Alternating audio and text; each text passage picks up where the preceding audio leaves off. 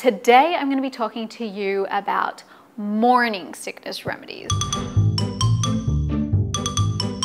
Nausea tends to be worse in the morning because you're dehydrated. And the sad fact is it can be a lot worse when it comes to multiples. Here are the things that helped me. Guys, just reminding you, I'm not a doctor. C-bands.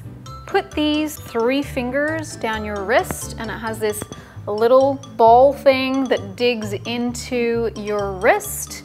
And apparently this is an acupressure point for nausea.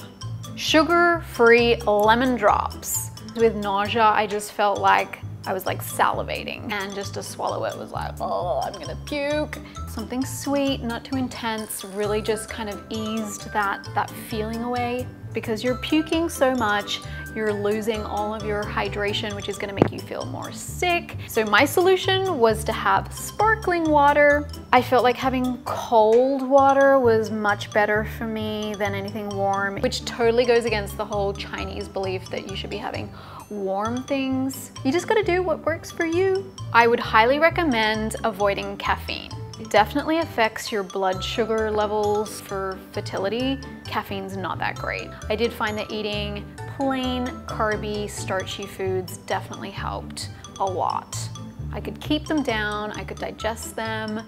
When you're feeling sick as a dog, I would recommend switching from your regular multivitamins or prenatal vitamins to gummy ones. They taste super yummy, and I just found that they were easy to get down. With morning sickness, a huge trigger for vomiting is smell aversions. Avoid places like a fish market, a durian shop. There is literally one right near my house, and I thought I would die every time I walked past. And then the obvious one, a dumpster.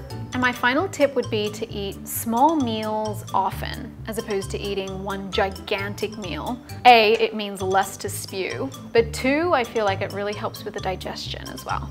And for those prego ladies out there, hang in there, it's only gonna get better.